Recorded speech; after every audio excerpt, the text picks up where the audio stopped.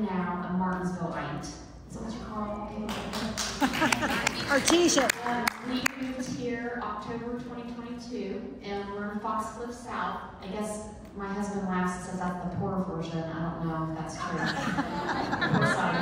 I think my house is nice. You know, I'm fine with it. But and so both my husband and I grew up in a small town similar to Martinsville, and so we fall in love with it and have been exploring and learning. And so, although I will tell you that our college-age children are not happy that we moved because they gave up their bedrooms and all this kind of goofy stuff, but I keep reminding them that in 3 more years they're gone, and we will be here and be happy. So, I'm the executive director. Been here in this role for 6 years.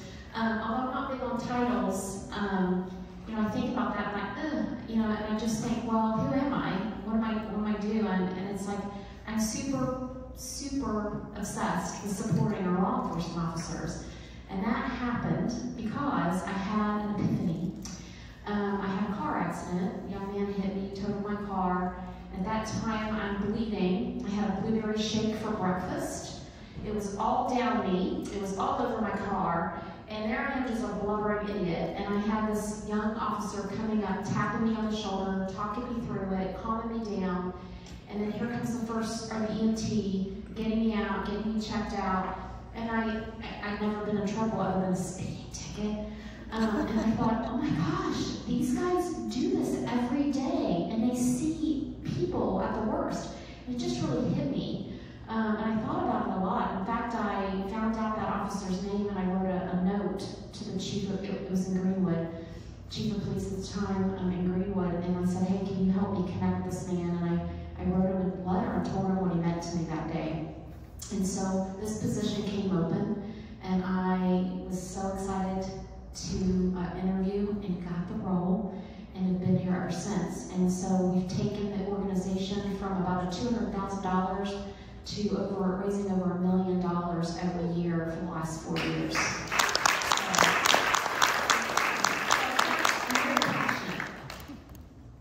So I'll tell you a little bit about the mission, the beginning, the territory we cover, how we support officers, and a little bit of just a few stats. So the gentleman, what's your name? I'm so sorry. Brian introduced me and read our mission statement. And so our main focus is on officers that are injured or killed in line of duty and their families. But as well, we like to focus on providing supplemental resources for officers in line of duty, and then anything we can do to help build positive relationships between police and our community. So here's the start. July 2008, IMPD Officer Jason Fishburne was shot. They were going after a perpetrator, and he kind of ambushed him, waited behind a house, and shot him in the head and the torso. At the time, the perpetrator was still running loose, and so the officer could not bring EMTs in to help take care of Jason. But thank God, one of our officers had been a medic in the military, and he had created his own little medical kit bag, stop the bleed type kit. And so he treated Jason and then got him in the back of the squad car, took him to the hospital, and literally saved his life. It was touch and go, but he was bleeding profusely. But they were able to slow the bleed down until he gave into surgery. At that time, you guys may know, you've probably seen on the news, Sergeant Rick Snyder, who's the president of the FOP. He was his sergeant and took it very hard, personally, as any of us would, and decided that he needed to start this venture of providing some sort of minimal training and some sort of equipment for the officers to use to stop the bleeding when an officer's shot. And they partnered with the Father's House, which is a church up in, oh gosh, I forget what road, kind of near Burkesville Road, I think. They did a lot of research, talking to doctors and emergency room folks, and even did some research about how people, when people are stressed, it affects your mind, it affects your dexterity, and they even looked at some of those deeper levels to be able to try to find the right equipment and have it in a situation that's easier to use for those folks in a stressful situation needing to treat an officer. And then, although developed for officers, we're using these kits that we developed more on citizens, and I'll talk to you more about that. But we got the Indianapolis Colts and the Pacers Foundation came together to give us the funds to start providing these kits for the Indianapolis Police Department. I will tell you, Indianapolis Colts are absolutely amazing at the support they give our community and the support they give our police officers. They literally have probably been the key donor that's kept us alive and can continue to keep us growing. They support police. In 2017, we decided that we needed to grow, and so we went from the Indianapolis Police Foundation to the Central Indiana Police Foundation. And so our territory now includes Morgan County, and so you can see on the map, it's Marion County, and all the touching counties is who we serve. Although I will tell you, my office sits in the basement of the Turner Order of Police 86 in Fountain Square, and so I probably have more interactions on a daily basis with the Indianapolis Metropolitan Police Department, and we probably do 35% of what we do is for them because we're there. However, we try and make ourselves available to serve all departments within our territory. So up here I have kind of the main areas. Number 1, 2, and 3 are our 3 main pillars, and I'll break those down and tell you what those mean. Code 1, invest in blue behind the line. And then we have a couple ancillary sections of CIPF, which is one supports the IMPD Canine Association, and then one supports the Mounted Patrol, and I'll explain that. So Code 1 is a term that means trouble, right? There's a problem within policing. And our biggest #1 focus is when there is an officer killed in the line of duty, we want to step in and support them and support their families. That happens in a variety of different ways, but very specifically, you'll see IMPD Officer Brianne Leith was one of the most horrible for me. That was my first officer I lost. She's a mother, she's a military vet, and young and beautiful and an amazing officer. And so we walked beside her family, we walked beside her child, Zane, the father of her child. We collected funds. We created a trust fund for her son. We appointed people to manage that money to make sure that there's funds left over, that no one's spending all that for things that aren't necessary, but it's being managed appropriately. And we did a lot of other different little things for the family. So that's our #1 priority is taking care of the families. Then there's officers that are injured in the line of duty, either in the line of duty or they're officers or sworn officers, but they're not in the line of duty, but they're injured. And so we've got up here the first square is our Trafalgar officer, Moody, who was paralyzed a couple summers ago. So we did help raise money, help provide a wheelchair accessible van for him. He was really having a difficult time, as any of us would, not being able to leave the home, not being able to drive, having no control. And so this van comes in a lease that really helped him to be able to take care of his kids and drive his kids to school and just different things like that. The middle officer is Fisher's Officer Ben Dennis, who was in Brown County, had a motorcycle accident and was paralyzed as well. And so, again, we had fundraisers for him, helped collect funds, apply for grants, and paid for some of his treatment that his insurance wouldn't cover.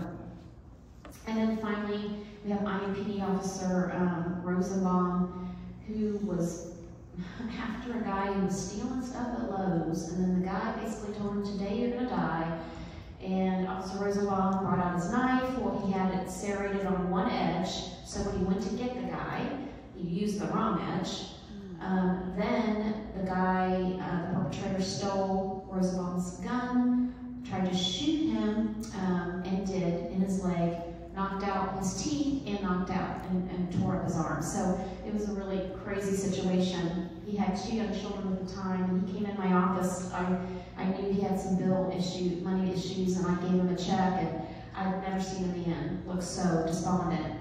He's doing well now. He's back in the police force, working as a detective, but we walked beside him a lot. He had a new baby too, and needed, his wife had quit working to stay home and raise the kids, and then all this happened. So there's just a lot of little things that we did to help support them. So one of our main focuses right now is wellness. I'm sure you've heard in the news, the media, what's happening. A lot of craziness. Our officers are struggling since 2020, the George Floyd incident. There's been, especially in your bigger cities, there's just been a lot happening with police. And so we decided a couple years ago that we were going to do more for wellness. So this fall, we have our first inaugural wellness seminar. And Keeley, with the Kendrick Foundation, gave the scholarship to us so that we could help provide the fee for Morgan County officers to attend.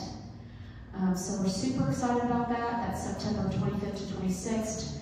And we will invite all of our area police departments to come in and bring a couple of their officers in to learn, find out about options, counseling, certain types of treatment. And we're looking at all different areas of a healthy officer, right? So we're looking at spiritual, financial, physical, and mental. And so we'll touch on all those areas. So we're super excited about that. So we talked about the Stop the Bleed kits earlier. That's how we got our start. And so that trauma kit, which I think all of Morgan County officers have, you guys have them in the back of your car, the passenger seat of the car. That is what we call part of our Invest in Blue pillar. So anytime we can provide funds to help provide equipment that's not covered in the budget, or that can help the officer be a better officer, or training that can help the officer bring back skills to teach their team, we want to do that. And so we raise money and provide grants to do those things and provide equipment. Actually, this is kind of a cool story. If you see the photo with the young lady, the officer in the middle to the right is, he's not an officer now, he's retired, Matt Morgan.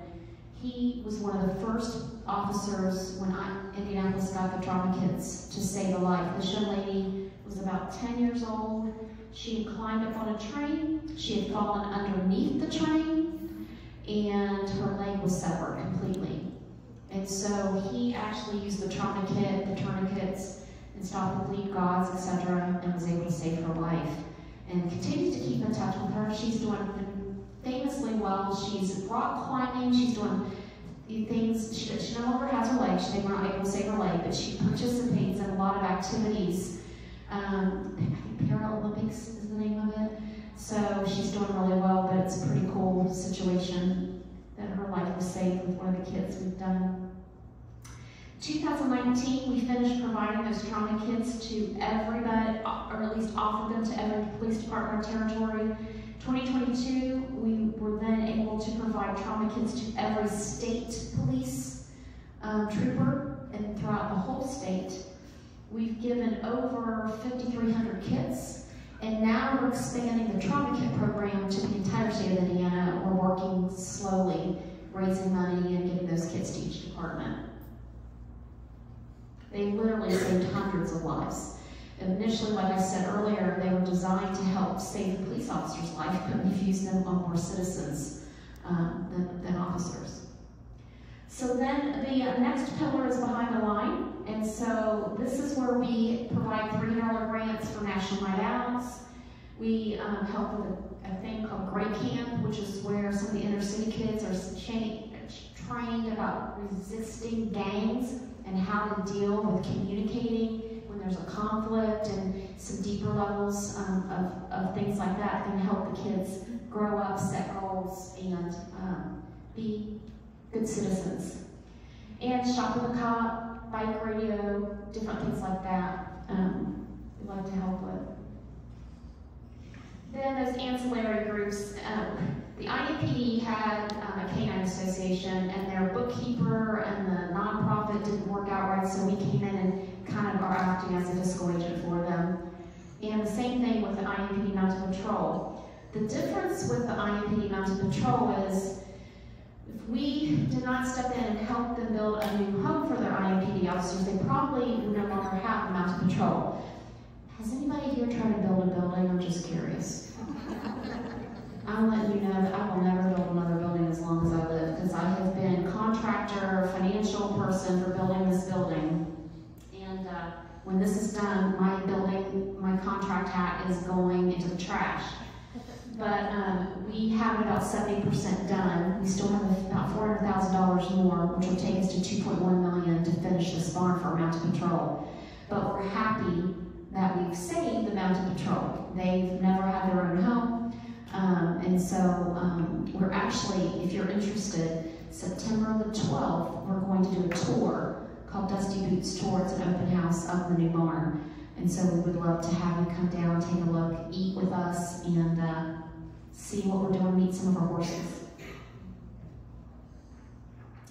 So policing, I know I've got some police officers here, sheriffs, so you guys know this, and maybe the rest of you. I mean, ever since COVID, George Floyd, all that stuff, policing has had a lot of negative trends. Not because they deserve it, because 99.9% of our officers are amazing. Everybody that I know I work with are amazing. They're helpers. They're always there to help. I even noticed Sergeant Kessie, someone started lifting chairs and moving chairs, and he immediately went out to help them. If I'm anywhere inside of a door and an officer's near me, my door is open. If I'm carrying something, they're helping me carry. Our officers are helpers. They're amazing. We need to support them. But because of everything that's happening, because certain small minority and the way they perceive situations, the trend for policing is not going in a great direction, especially your larger cities. We're having a hard time finding officers. I know your regional, like Morgan County, you probably aren't struggling as much as some of the bigger departments, but and some of the bigger city officers are going, they're tired of the crap, and they're moving to the rural areas. So some of the rural areas are benefiting, but we're seeing fewer people choosing policing. ILEA and the other programs that train officers, their classes are way, way down. And we've got a lot of officers that are close to retirement, and we're seeing more officers leaving. They're not staying beyond the time they have to. You know, or when they can retire, they're like not staying beyond that. They're leaving the profession. I know with IMPD, we are down over 300 police officers, and out of the officers we have, 100 of them are on payroll or not working for either an injury, mental health, or something happening. So these are just a few statistics. If you have interest, this website that's up there, odmp.org, is a great website. We're looking, the first graph there is line of duty deaths from 2020 to 2024. You can see that 2020's up there close to 450, it looks like. And then 2021, we jumped way up over 700. And I think, you know, a lot of that came after COVID. Some of it's COVID, some of those deaths, and then and also there were more officers being shot, and that has unfortunately increased. If you look to the right, we have 2024 causes of line of duty deaths. As of 3 days ago, we had 88 officers that have been lost, and you can see what they were lost from. So 35 gunfire, which is a decrease in this time last year. 30 from auto accidents of some form, which is increased over this time last year. Then you have medical, some sort of medical emergency, whether it's COVID, heart, whatever, is 13, that's a decrease, and then other category is an increase. Then here, this map, you really can't see this, and I apologize. Or can you guys see it? I needed glasses. but it just kind of shows you the officers that have died in 2024 in what state. And so it seems like Texas has the whole, we've lost 10 officers in 2024 there, but in Indiana, we lost Deputy Fred Fissler. It's Kendrick County. So you may be aware of that. We've been working with his family as well. So, you know, prior to me in this role, I used to always think, like, I supported police, but how do you help? Like, other than, we have police officers in our church every Sunday, and so I make sure I go over to them. My kids are annoyed by this, but because mom's always talking and can't get to their seat, and blah, blah. But I make sure I beeline to the officers that are there, and I thank them for their service, and I thank them for being there to protect us. I was wondering how we support officers, and so with this foundation, this is a way that we can support our officers. I know with Morgan County, we fed them during COVID. I know that. We brought the food truck to the Sheriff's Department. We provide the trauma kits. We definitely are like working with Keeley and getting a scholarship for the Wellness Summit. And we can, you know, you definitely should sit down, Sheriff Meyer, and see what else we can do for you. But we love serving you. But for those of you who are not law enforcement, through us we can serve the police and help them. Especially with this wellness, that's our main priority, is to create opportunities and make sure our officers stay healthy and do everything that we can and support the department to do that. So we have opportunities for volunteering, we have opportunities for sponsorship for different events, or if you're representing an organization, you want to do something to give back, reach out. I had a company a while back say, hey, I want to do something. So we worked together and did landscaping for a department that had really needed some landscaping. It sounds silly, but when the officer comes in every day and it's beautiful, and then, you know, by the door that they enter, there's a tree and a memorial to a fallen officer. Those are things that mean something to them. They're little, but we love to do that type of thing. So we can definitely work with you as a business owner or as a citizen if there's anything that you want to do to help. But does anybody have any questions? I went way over time. Good, okay. Does anybody have any questions that I can answer, or Sergeant Kessie can answer? What type of fundraising do you do other than? Okay. So our largest fundraiser is something called Thanksgiving Breakfast with the Cop. It's every November. And we invite companies to sponsor those tables, and they bring their employees or their vendors. And then we have a speaker. And then we make an ask, and we have silent auction and live auctions. That's our main fundraiser. We just started doing purse bingos, which has been really fun and effective. I really like purse bingos. I want to win though, but I can't play. So every now and then when I'm buying a purse for a purse bingo and there's one on sale, I'll buy myself one. So on my card, purse card. So this year we're also going and doing a golf outing for the first time. And so we do a lot of things where we sell certain things, and social media, we constantly are operating in social media and utilizing that to sell, or membership programs and different things like that. So a lot of different things. Thank you. Does anybody else have any questions? Well, it's nice to meet you. Thank you for your time. Please stop by. Sergeant Kessie came down with me to show you some historical things. CIPF has a room full that we're responsible for, which is kind of crazy, of old police documents and equipment and pit photos. And so definitely stop by and see some of those. And if you have any questions later, definitely reach out to us. Let us know. And thank you so much.